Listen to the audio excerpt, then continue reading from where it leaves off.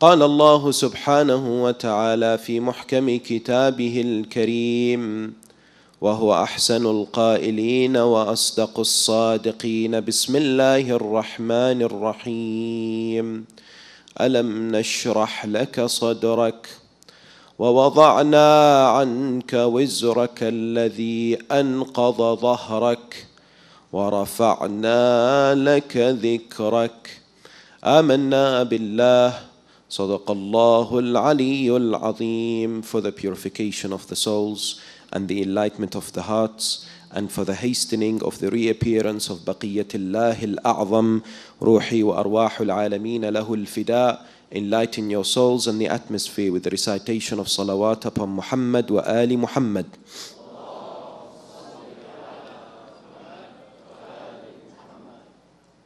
Respected scholars, elders, brothers and sisters in Islam, Assalamu alaikum wa rahmatullahi wa barakatuh. He was considered in 1935 as one of the best lawgivers in the history of mankind. He is respected, revered, followed like no other human being. According to the Office of National Statistics in the United Kingdom, his name topped the chart when it comes to the newborns given in 2011 in London, Oslo, and many European countries. His name is translated as the praiseworthy. He is, of course, none other than Al-Rasul Al-A'zam, Muhammad sallallahu alayhi wa alihi wa sallam.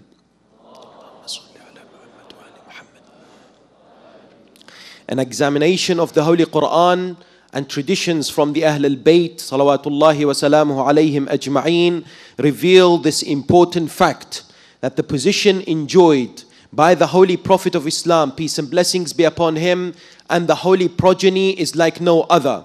In other words, the Quran is full of praise to the maqam of the Holy Prophet. The ahadith point to his excellence, to his attributes, to his achievements, to his noteworthy establishments, and his everlasting legacy. You only need to look at ayat such as Bismillah ar-Rahman ar-Rahim wa innaka la'ala khuluqin azim. You have the best exalted characteristics and attributes. Likewise, in the world of hadith, you and I will come across many which point to the importance of understanding whom the Holy Prophet of Islam indeed is. One hadith narrated from Abu Dharr al-Ghifari Ridwanullahi ta'ala alayhi states that two angels of Allah, Mikael and Jibreel, were disputing with each other, were discussing with each other whom was better in the eyes of the Almighty subhanahu wa ta'ala. Mikael said to Jibreel, I am better. Why? Because the Almighty subhanahu wa ta'ala has given me many responsibilities. Jibreel said, I am better. Why?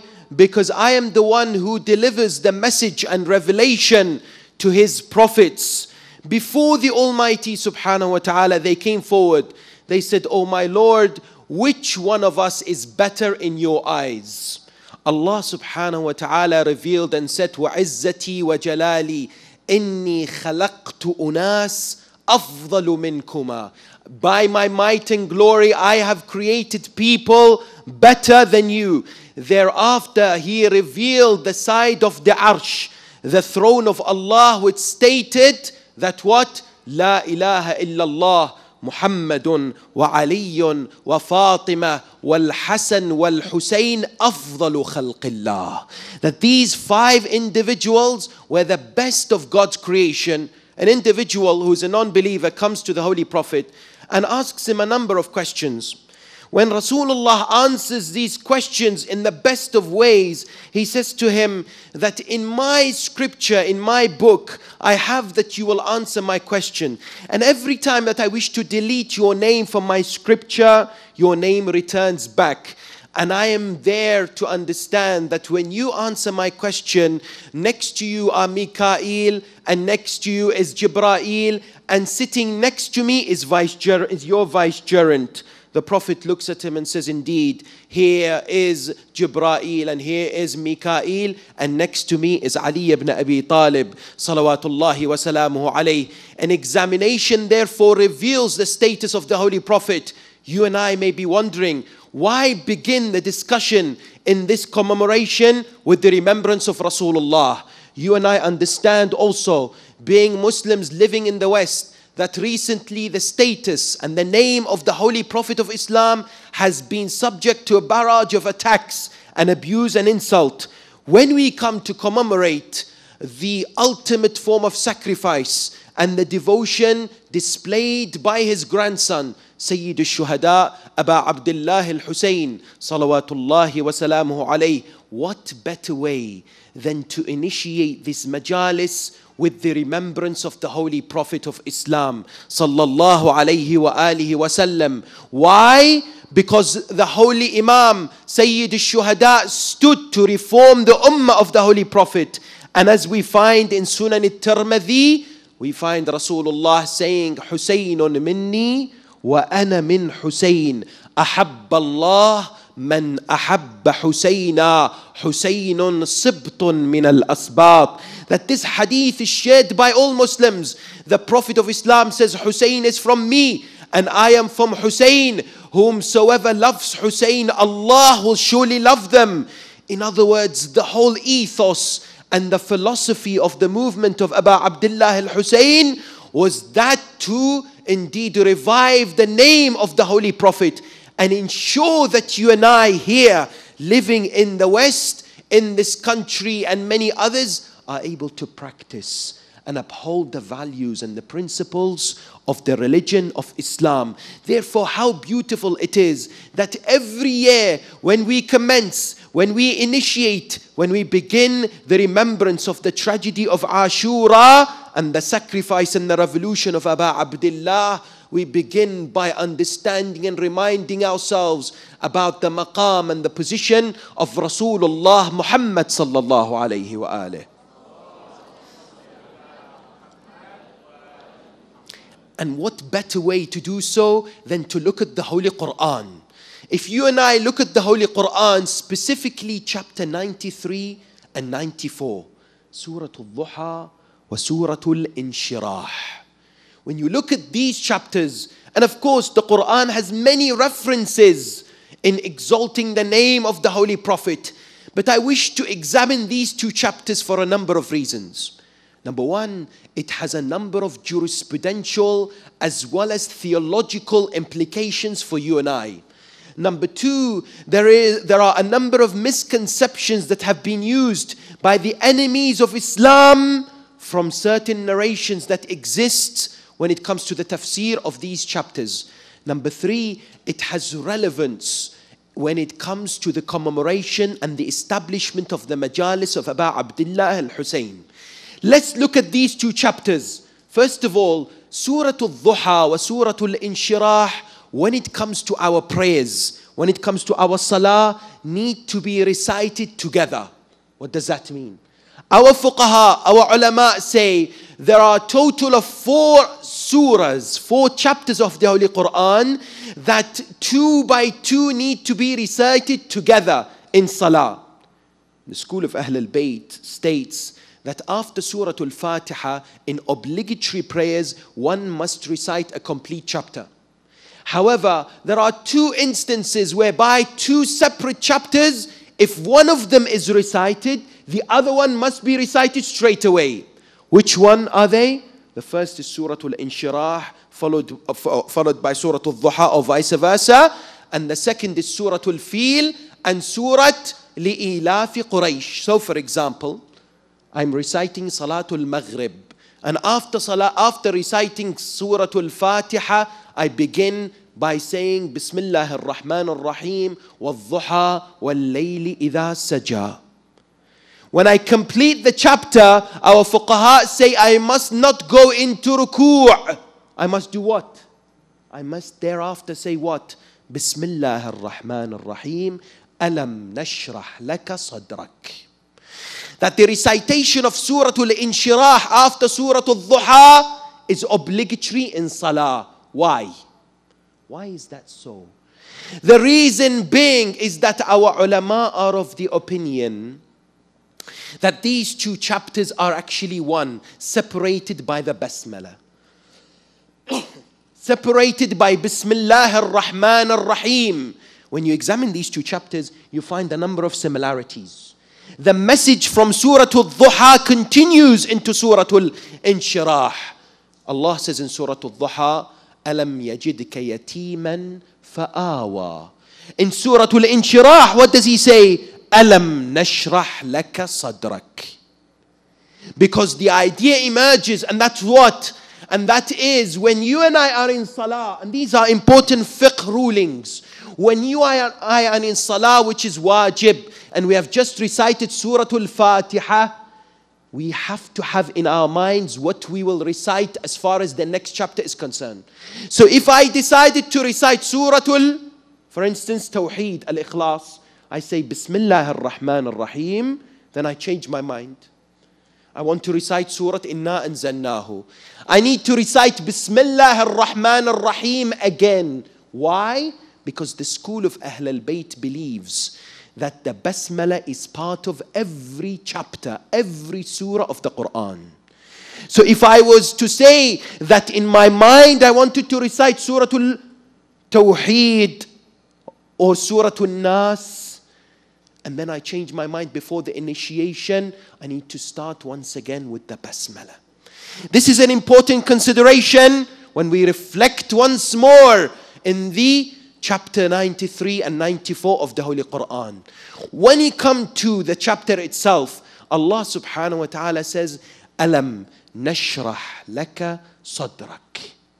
The word nashrah comes from inshirah, which means what? Lexically in Arabic, it means to dissect, to carve open. When you come to the tafasir, what do you find? When you look at the tafasir of our brothers from other schools of thought, not from the school of Ahl al-Bayt, you'll find that they'll say the following, that this particular ayah of the Holy Quran was revealed for what? Was revealed due to an incident in the life of our Holy Prophet, Al-Rasul Al-A'zam, Mohammed sallallahu alayhi wa alihi wa sallam.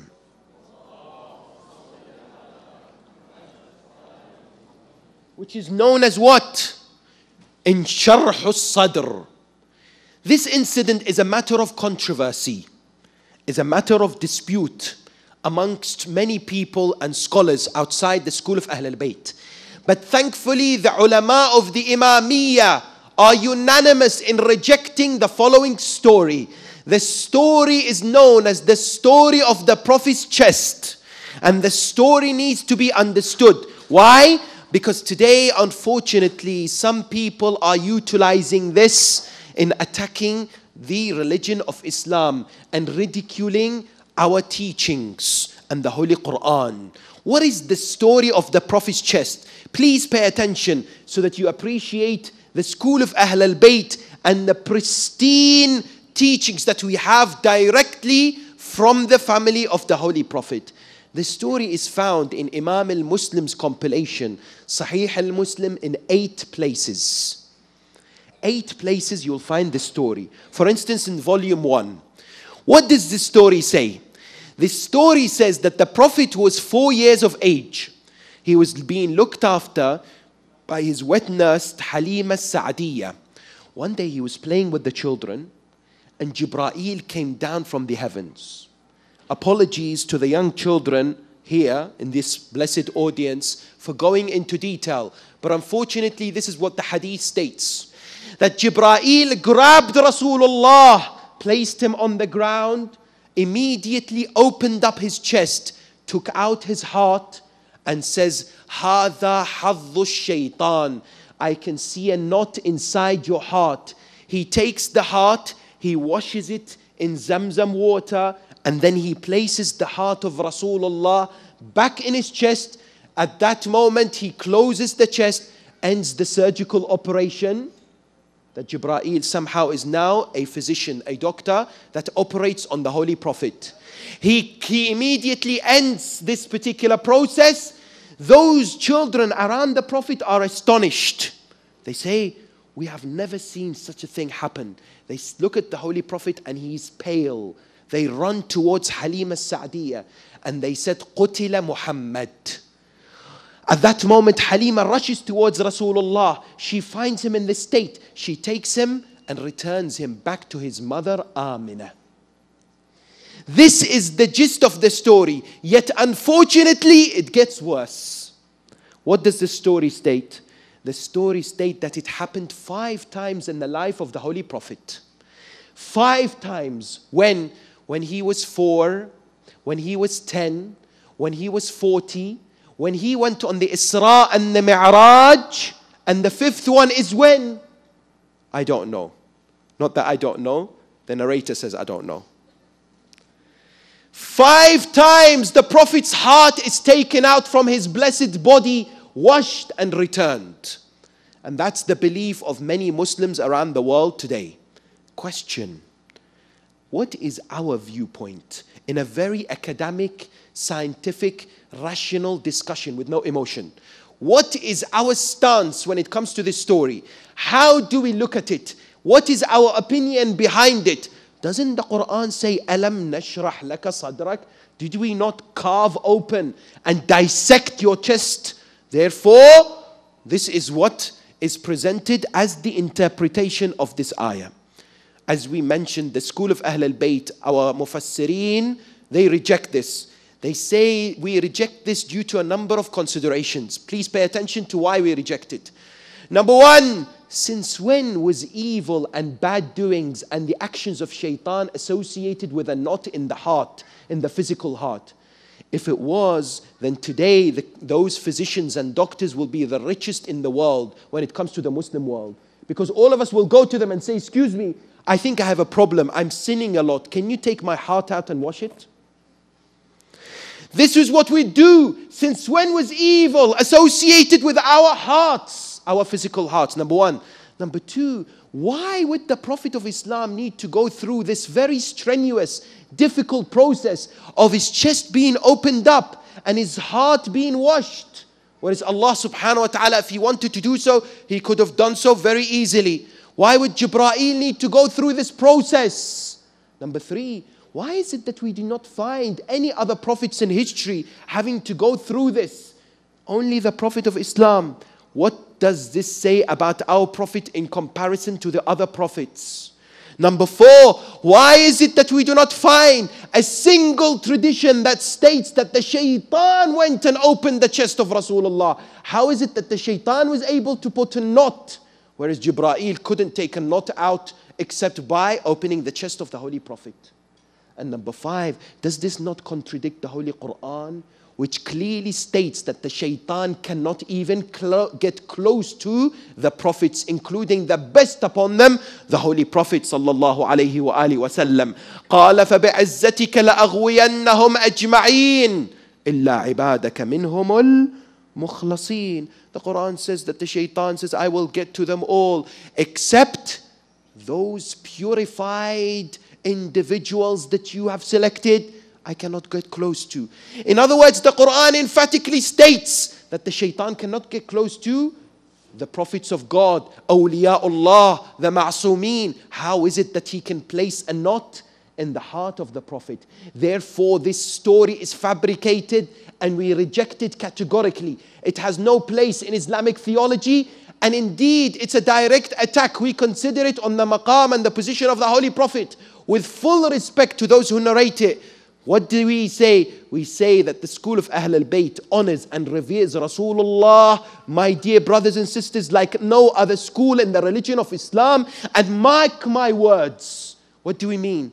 You look at other schools of thought and they question the isma of the Holy Prophet. The school of Ahl al-Bayt says Rasulullah was born ma'soom, chosen by Allah to be the best of his creation, the best role model, the exemplary individual that you and I look up to seek inspiration and motivation in our lives. We look at him like no other human being. In other words, Rasulullah enjoys this status. That's number 1. Number 2, you ask the question, where did this idea come from then?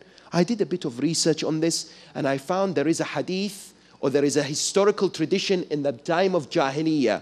There was a man by the name of Ubay ibn Abi Salt, one day, he says that I was sitting in my house and all of a sudden I saw two birds. These two birds charged on my chest. They sat on my chest. They started digging on my chest. I couldn't push them away. They opened up my chest. They looked at my heart. They looked at each other.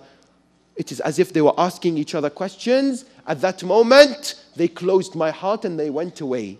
This particular tradition or historical reference is found at the time of Jahiliyyah. And therefore, this fabrication, unfortunately, has found its way in the books of Muslims. The Quran states, أَلَمْ نَشْرَحْ لَكَ صَدْرَكَ. You might ask, what does this mean then? What does it mean, أَلَمْ نَشْرَحْ لَكَ صَدْرَكَ? Here, inshirah comes to our mind when it comes to the opening and the expanding of one's capacity for two reasons. Number one, to be able to withstand the difficulties, the calamities, the trials, and the hardship in life. Who amongst us does not go through hardship? Who amongst us does not go through the systematic, sometimes difficulties and bala that you and I are subjected to? Therefore, Allah subhanahu wa ta'ala says to the Holy Prophet, we have expanded your capacity. We have expanded your ability to withstand what? All that's thrown against you. What kind of things that the Holy Prophet had to withstand? One person says that one day I saw Rasulullah standing on the Mount of Safa. And I wondered, why is the Prophet wearing red today? I looked at him, I said, he's wearing red today. I came close to him and I realized that he wasn't wearing red clothes. He was drenched with his blood due to the fact that he was pelted with stones and attacked in such a manner by his enemies. People used to come and call him a sorcerer, a magician, a sahir, a kahin, a majnoon.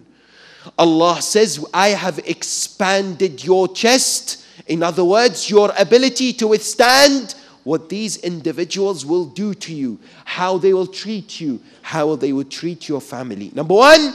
Number two, there is an important notion that you and I need to understand. And that is what? That Allah tabaraka wa ta'ala sometimes expands our capacity in taking and understanding the knowledge that is presented before you and I.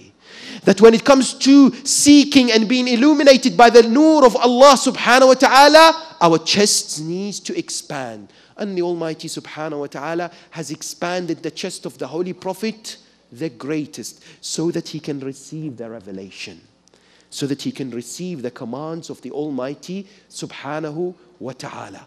This is our understanding of Alam Nashrah Laka Sadrak. The Quran then continues and says what? وَوَضَعْنَا عَنْكَ وِزْرَكَ الَّذِي أَنْقَضَ ظَهْرَكَ.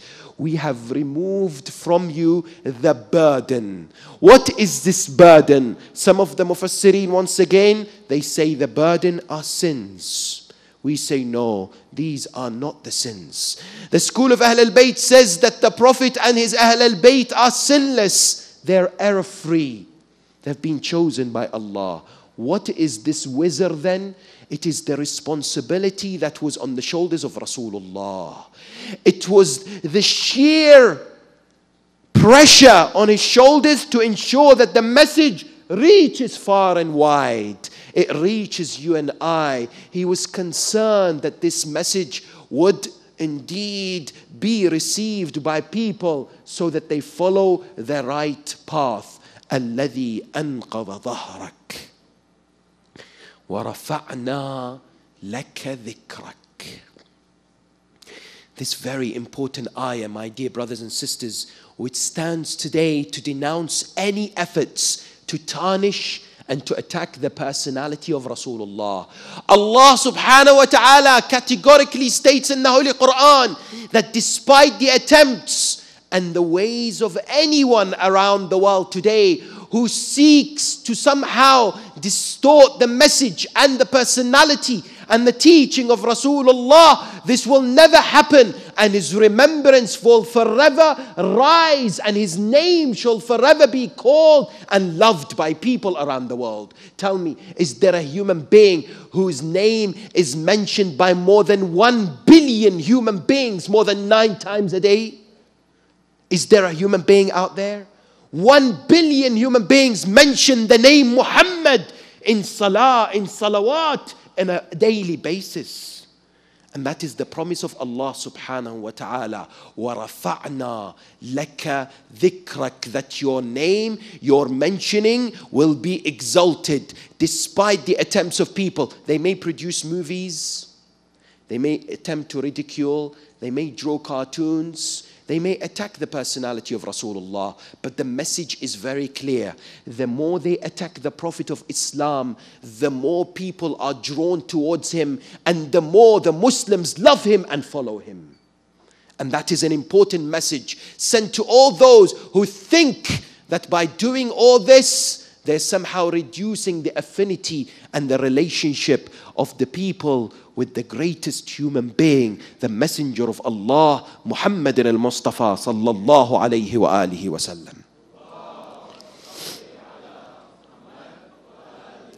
Question though, when the Quran says وَرَفَعْنَا لَكَ ذِكْرَكَ, what does it mean to you and I? What are the practical connotations and the applications of this raf'u dhikr of the Holy Prophet? And when we say that the Quran says that the name of the Holy Prophet shall be exalted, this is not restricted to the Prophet only. Why?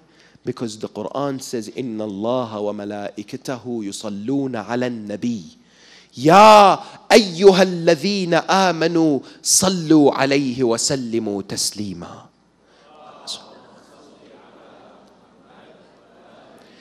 The Quran commands you and I to salute and to send blessings towards the Holy Prophet and whom? And his Ahl al-Bayt. You ask me how? I say to you, all Muslims from all denominations, they have come forward and stated that the prayer, that this salah that you and I recite upon the Prophet is incomplete without mentioning his family, without mentioning his pure, sinless Ahl al-Bayt. As we find in the narration found in Imam al-Bukhari's compilation, that the Sahaba came to the Holy Prophet and said, Ya Rasulullah, we know how to salute you by saying the salam upon you, but we don't know how to send salawat upon you.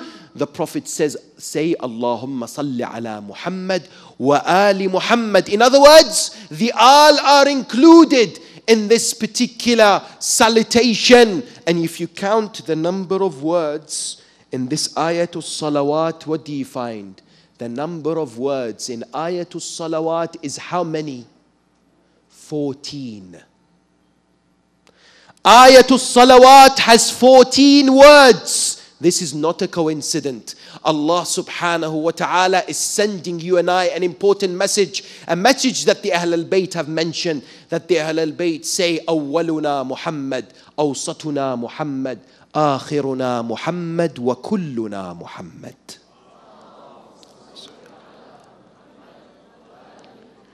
What does it mean to you and I when the Quran says, وَرَفَعْنَا لَكَ ذِكْرَكَ, that your mentioning has been exalted, not only yours, but the Ahl al-Bayt, salawatullahi wa salamuhu alayhim ajma'een. It means that you and I, whether we like it or not, are ambassadors of the Holy Prophet and the Ahl al-Bayt. We wear this badge with honor and pride, that the name of Rasulullah and the Ahl al-Bayt is being exalted and spread and introduced and recognized by people around the world through you and I as Muslims, through you and I as the followers of Ahl al-Bayt. In which way? Through our characteristics, through our moral conduct, through our behavior, through how we represent ourselves in society.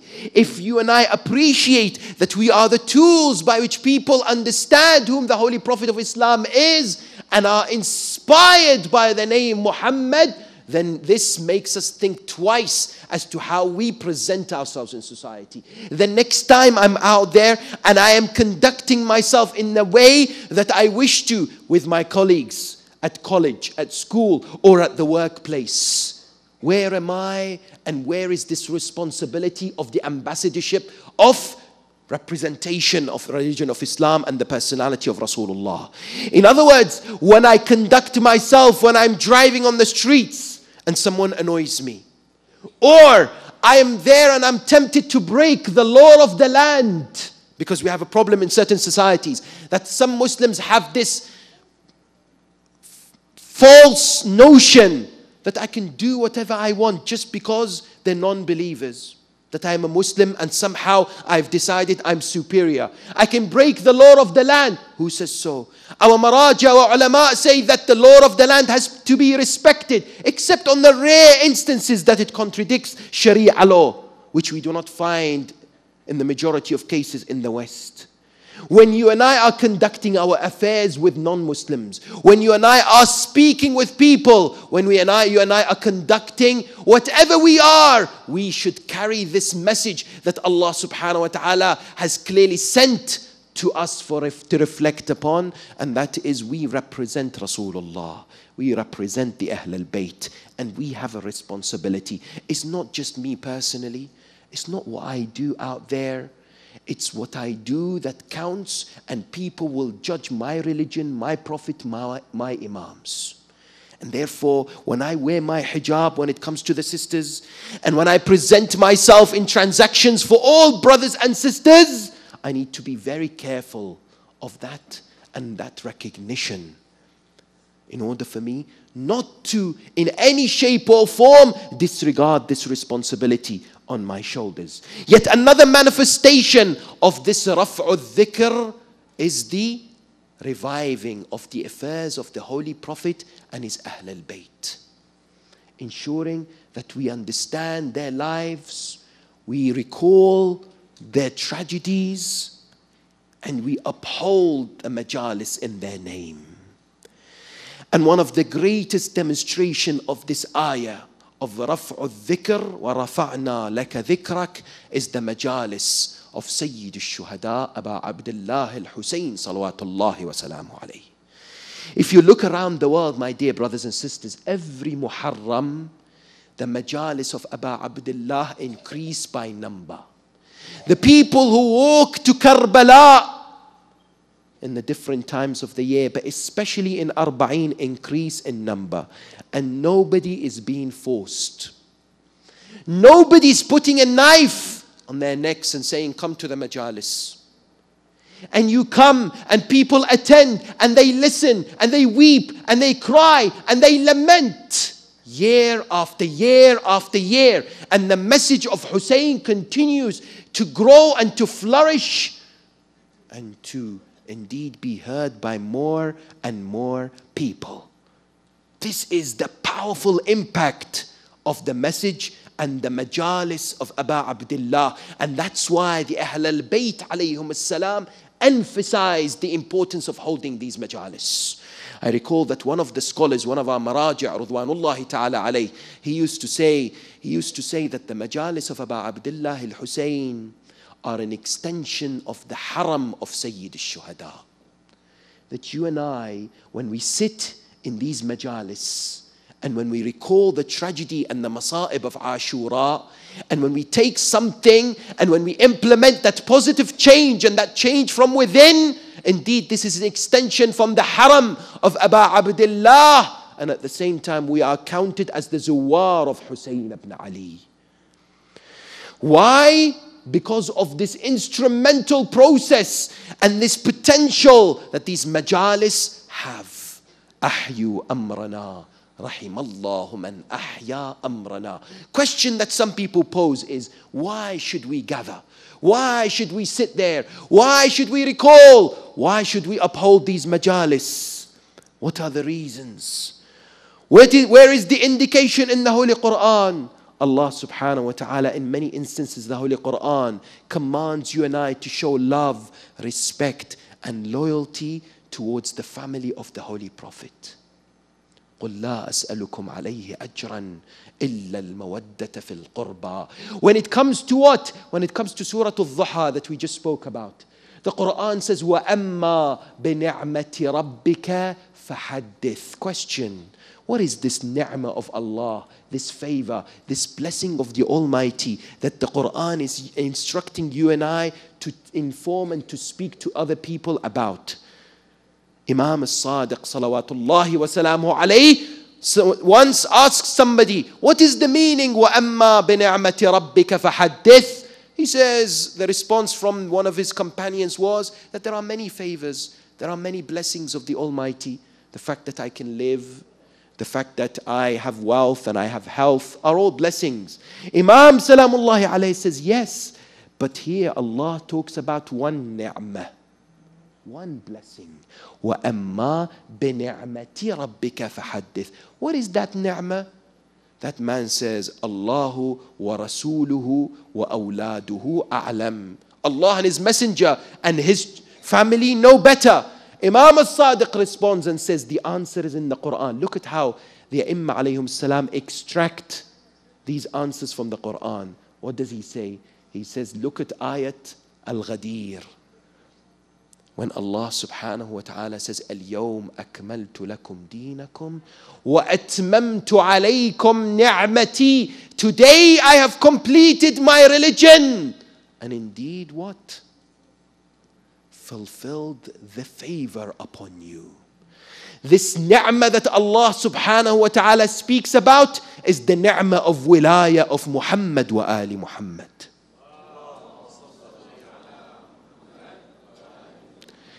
Indeed, this is a ni'mah, a blessing that you and I should be grateful to Allah subhanahu wa ta'ala for. Yet the Almighty says, not only should you be grateful, but you should speak to people about. Invite them to the call and to the teachings and the wonderful ways of the Ahl al-Bayt alayhim as-salam. وَأَمَّا بِنِعْمَةِ رَبِّكَ فَحَدِّثْ. Question. These majalis of Aba Abdullah al-Hussein that you and I are striving to establish and to attend, like everything else, has etiquettes, have adab, have considerations that the Ahl al-Bayt alayhim as-salam have informed us. They themselves were the ones who first established the majalis of Hussein. Like whom? Like when the Imam al-Ridha alayhi salam looks at a companion by the name of Ibn al-Shabib and says to him, Ya Ibn al-Shabib, do you know which day this is? A day like tomorrow, the 1st of Muharram. He says to him, this is the month by which the Jahiliyyah, the people at the time of ignorance, used to respect its sanctity, used to ensure that no blood is shed. They would not initiate a war during this month. Yet the Ummah of the Holy Prophet violated it. They shed the blood of the family of Rasulullah. They killed his family. They enslaved his women. And indeed, the hadith is emphatic and very important, but it highlights the establishment of the majalis, that the Imam would say to him, Ya Ibn al-Shabib, in kunta bakiyan ala ahad, if you were to cry over anyone, فَابْكِ عَلَى الْحُسَيْنَ بْنَ عَلِي فَإِنَّهُ ذُبِحَ كَالْكَبْشِ. Cry over Hussein ibn Ali, because he was slaughtered just like a sheep would be slaughtered.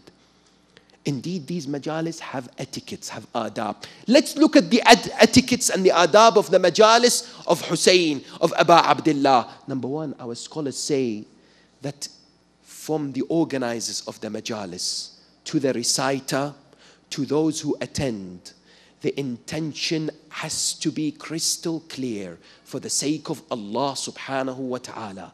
In other words, ikhlas should be there. Sincerity should be established. That these majalis are for the sake of the Almighty. Why? The shaitan gets busy and stronger during these majalis.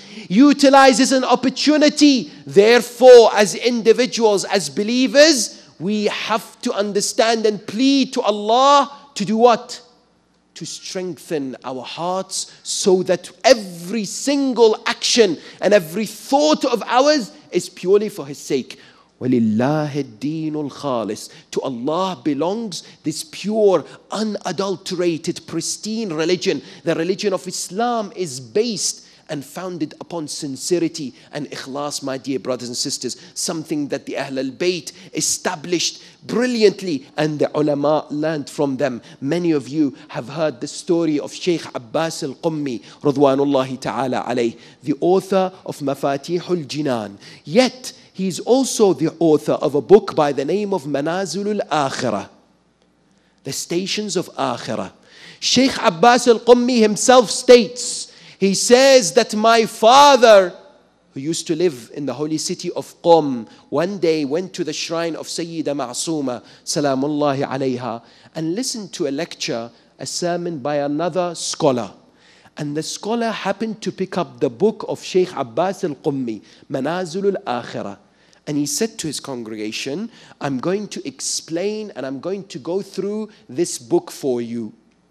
So the father of Sheikh Abbas, the author of the book Manazil al-Akhirah, comes home, looks at his son and says, oh my dear son, I wish you were like that Sheikh. You would write a book like the book that was held up by that Sheikh. Now imagine, put yourself in the position of Sheikh Abbas al-Qummi. The first thing most of us will do is say what? My father, I am the author of that book, don't worry. Right? We would say that. Sheikh Abbas al-Qummi became quiet. He said to his father, oh my father, pray for me so that I will get that status one day. He would not even wish to say to his father, I am the author of the book, lest there was an intention inside his heart that it was not for the sake of Allah. In case there was any shirkul asghar, riya, ostentation that had crept inside his heart, he would remain quiet. He would remain silent. Al-Hajjaj ibn Yusuf al-Thaqafi, a wretched individual, a man who has darkened the history of Islam. One day he said to his entourage, bring me a group of people from the prison cells. I wish to slaughter them. This was Hajjaj. He would consume his food over the skull of the Alawiyyin, of the Shia of Ali ibn Abi Talib. They brought him a group of prisoners from the cells. He killed all of them until the final man. It was time for Salah. So he looked at the soldier and he says to him, hold on to this person. It's time for Salah. Allahu Akbar. It's time for Salah, and he's slaughtering people. He goes away. So this man looks at the soldier and says to him, I ask you, in the name of Allah, let me go home, and I have a number of debts that I have to fulfill. And as well, I wish to bid farewell to my family. And I make Allah the wakil. I make Allah the kafil between you and I. Allah is witness that I will come back. This soldier said, are you serious? I can't let you go. Hajjaj said, I have to look after you. He pleaded. He said, please let me go. He said, finally, I let him go. I don't know what happened to me, but I let him go. Next morning, I was sweating. He hadn't turned up. And then I heard a knock on the door. He knocked. I said, you've returned. He said, why should I not return? And Allah was the kafil. I made Allah the witness that I will return. So I took him. I went to Hajjaj. Hajjaj says, where is he? I said, here he is. I gave him the story. Hajjaj thought for a moment. He said, okay, I leave him for you. You can do whatever you want with him. I took him outside. I said to him, you're free to go. At that moment, this is the gist. At that moment, this man who is now free to go looked up to the heavens and says, Alhamdulillahi Rabbil Alameen. And he walked off. This soldier, this commander, thought with himself, he is so ungrateful. He never said thanks to me. It's because of me that I freed him. Then I left him. I said to him, Junina wa Rabbul Kaaba. He's become crazy by the Lord of the Kaaba. Next day, I hear a knock on the door. It was that same man. He came to me. He said, oh soldier, oh commander, I've come to say thank you to you. Why? I did not wish to say thank you yesterday because I cannot say thank you to you and to Allah at the same time. I cannot put you next to my Creator. So I said thanks to Allah, and the next day I've come to say thanks to you. In case my intention becomes distorted. This is the importance that you and I have to take into consideration when it comes to ikhlas and sincerity. Number one. Number two, when the Imam alayhi salam was born, when Imam al-Hussein was born, narrations tell us, authentic narrations tell us that he was presented before his grandfather Rasulullah. Rasulullah looked at him and said this very important statement, my dear brothers and sisters. He said, Allahumma khadhul man khadhalah. Oh Allah, disgrace whomsoever disgraces my grandson Hussein. What does this mean? One of the etiquettes of the adab of the majalis of Aba Abdullah al-Hussein is what? is that we have to ensure that we honor these blessed majalis by, number one, presenting ourselves in the best possible way.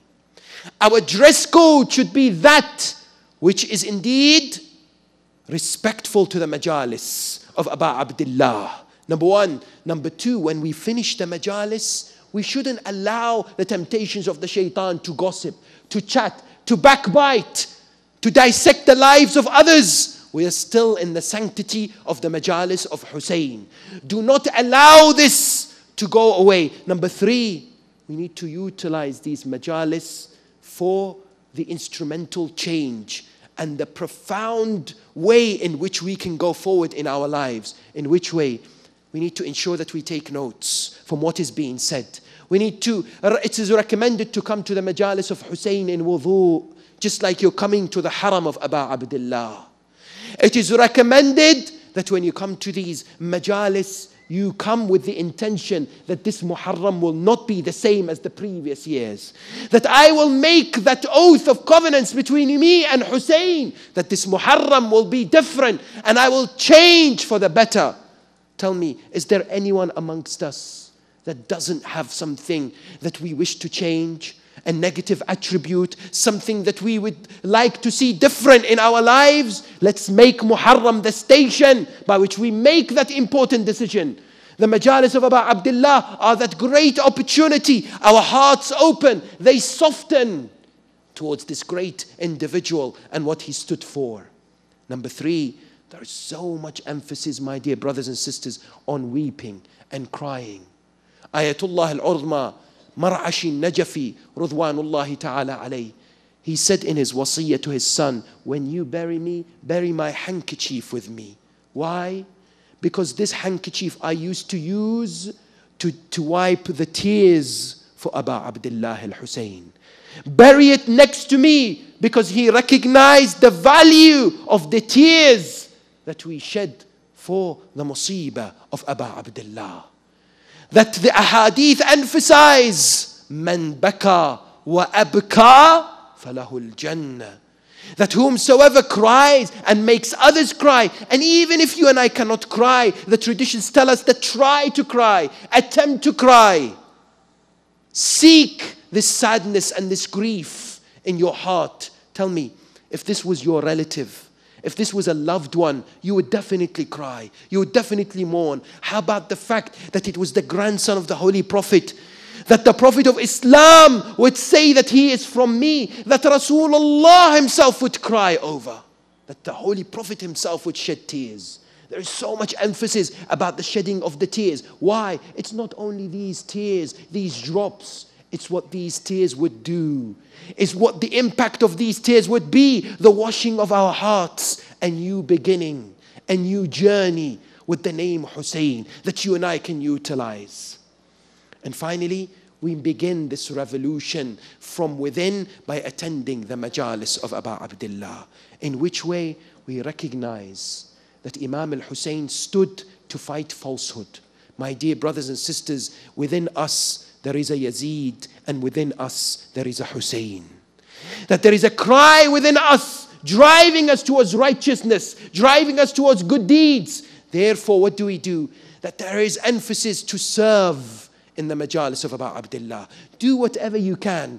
If it means financial assistance for the majalis, then you'll be greatly rewarded. If it means helping out by providing something for those who attend the majalis, then you'll be rewarded. In whatever capacity, those khuddam al-Hussein, those who serve the majalis, Allah subhanahu wa ta'ala will reward them greatly on the day of judgment in this establishment of شعائر الله. ذلك ومن يعظم شعائر الله فإنها من تقوى القلوب. Indeed, on this particular day and in this night, as we have recalled the position of the Holy Prophet, there is one place to go, and that is Medina.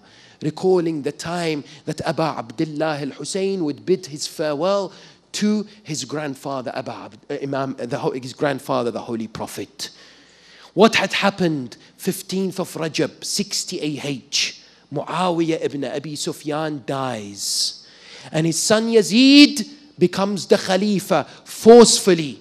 He sends a message to his governor in Medina, Al-Walid ibn Utbah, and says, take allegiance and oath and bay'ah from people, but importantly 3 individuals: Hussein ibn Ali, Abdullah ibn Zubayr, and Abdullah ibn Umar ibn al-Khattab. Make sure these 3 give you bay'ah. Imam al-Hussein was in the masjid of the Holy Prophet, praying, supplicating. And at that time, the messenger from Walid ibn Utbah comes and says, the governor of Medina wishes to see you. Next to him was Abdullah ibn Zubayr. Abdullah ibn Zubayr is petrified. He says, I'm not sure why we're being called at this time. It was dark, it was late at night. Imam al-Hussein says, I know why. Muawiyah has died. And Yazid has assumed this kingdom that they themselves have created. And they want bay'ah from us. Imam al-Hussein goes to that meeting. He informs his loyal, faithful brother Abu al-Fadl al-Abbas that stand outside with 30 of Bani Hashim. And if you hear cries from within, then come inside and take me out. He goes to that meeting. He sits. Al-Walid ibn Utbah looks at him. Next to him is Marwan ibn Hakam. He says to him, now it's time to give bay'ah to Yazid. Yazid has become the caliph for the Muslims. Imam al-Hussein says to him, it is not befitting for me to be in a small room in front of you. Why don't we go tomorrow in front of people and you can say whatever you wish to say? At that moment, Walid is thinking. Marwan ibn al-Hakam, the arch enemy of the Ahl al-Bayt, says, Wayhak. He says to Walid, do not let him leave. Why? Because if you let him leave, he will never give bay'ah. Make sure he give bay'ah, otherwise kill him. Imam al-Hussein looks at him and says, Yabna al-Zarqa, oh the son of the blue-eyed women, Afabil mawti tukhawwifuni? Are you scaring me with death? And then he looks at the governor, says, Ya ayyuhal amir. Oh governor, listen to this. This is the Imam alayhi salam outlining his message. He's saying Yazid is a drunkard individual, is a fasiq, is a wretched man who kills innocent souls, who usurps property. وَمِثْلِي لَا يُبَايِعُ مِثْلَهُ. Someone like me can never give allegiance to somebody like Yazid. At that moment, there's commotion inside. The Bani Hashim, Abu al-Fadl enters, and Imam al-Hussein leaves that meeting. Next morning, of course, he is visited, or somehow he sees Marwan ibn al-Hakam. Marwan says to him, if I was you, I give bay'ah to Yazid. Imam al-Hussein says, Ala al-Islam is-salam. Forget Islam if we are ruled by an individual called Yazid ibn Muawiyah. And indeed, Imam al-Hussein set his mission absolutely crystal clear. The motive was to what? To uproot injustice and oppression and tyranny, and to reform the ummah of the Holy Prophet. And it was indeed the time to bid farewell. That night, he went next to the grave of his beloved grandfather, Rasulullah. He sits next to the grave. He weeps and cries. He says to his grandfather, Ya Rasulullah, this is what your ummah is planning to do. This is the state of the situation of the people. He falls asleep. He finds in his sleep Holy Prophet. He looks at the Prophet. He says, Jaddah, Ya Rasulallah, dhummani ilayk. Oh my grandfather, Ya Rasulallah, take me towards you. The Prophet says to him, Bunay Hussein, Inna laka maqaman 'inda Allahi lan tanalahu illa bishahada. There is a status that Allah has reserved for you that you will not attain except with martyrdom. You need to go. You need to go to Karbala. Imam al-Hussein says, I do not wish to go back to this world. I wish to remain with you, Ya Rasulallah. Allahu Akbar, it was time to bid farewell. Narrations tell us that Imam al-Hussein also bid his farewell to the grave, to the hidden grave of his beloved mother Fatima az-Zahra, to many people who were in Medina, including the faithful wife of the Holy Prophet, Salama. He comes to her, she says to him, do not make me saddened, do not make me grieve over your loss, do not go, I plead with you. Imam al-Hussein says to her, Ya Ummah, this is the path that Allah has written for me. This is the path of martyrdom. Yet I will take my family with me. I will take my Ahl al-Bayt with me. Why do you have to take your Ahl al-Bayt? Sha'Allahu an yarahunna sabaya. It is the will of Allah that they are seen as captives. Narrations tell us that before he left Medina, he had a daughter by the name of Fatima al-Alila, a young daughter who was ill by the name of Fatima. He comes next to her, he bids her farewell. She looks at him. Can you imagine a small daughter bidding her farewell to her father? Oh, my father, take me with you. Do not leave me alone in this city. Imam al-Hussein cannot take his daughter. She is too ill to take her with him. Yet she looks at him and says, if you cannot take me with you, then leave me, my brother Abdullah al-Radhi'. Don't take this young 6-month-old child, Ali al-Asghar. Leave this 6-month-old child with me. Allahu Akbar. She does not know what is awaiting, what will happen to this young child of Hussein. On the 10th of Muharram, the messenger brings a letter from the daughter of Aba Abdullah. The daughter of Aba Abdullah by the name of Fatima al-Alila asks her father, oh my father, tell me what is the news? What kind of news she is looking for? What is the news of my uncle Abbas? Imam al-Hussein looks on his right. From far he could see the body of his brother Abu al-Fadl al-Abbas. She says, tell me the news of my brother Ali al-Akbar. Imam al-Hussein looks at the tent. Therein lies the body of Ali al-Akbar and al-Qasim. Fatima says, how is my brother, the young 6-month-old child Abdullah? ألا لعنة الله على القوم الظالمين وسيعلم الذين ظلموا أي منقلب ينقلبون والعاقبة للمتقين. The time of dua in the majalis of Abu Abdullah and in the majlis in which the name of Ahl al-Bayt is revived is a great time. Utilize this time, ask for your hajat. Allah subhanahu wa ta'ala will answer them insha'Allah. نسألك اللهم وندعوك باسمك العظيم الأعظم العز الأجل الأكرم يا الله يا الله يا الله يا الله يا الله يا الله إلهي بفاطمة وأبيها وبعلها وبنيها والسر المستودع فيها يا الله فرج عنا وعن أهلنا فرجا عاجلا قريبا يا أرحم الراحمين. ربنا تقبل منا إنك أنت السميع العليم. تب علينا إنك أنت التواب الرحيم. شافي مرضانا ومرضى المؤمنين والمؤمنات بحق مريض كربلاء زين العابدين. وفقنا لمراضيك جنبنا معاصيك. المؤسسون لهذا المجلس الشريف تقبل اللهم أعمالهم. وإلى أرواح أمواتهم وإلى أرواح أموات الحاضرين. رحم الله من قرأ الفاتحة تسبقها صلوات.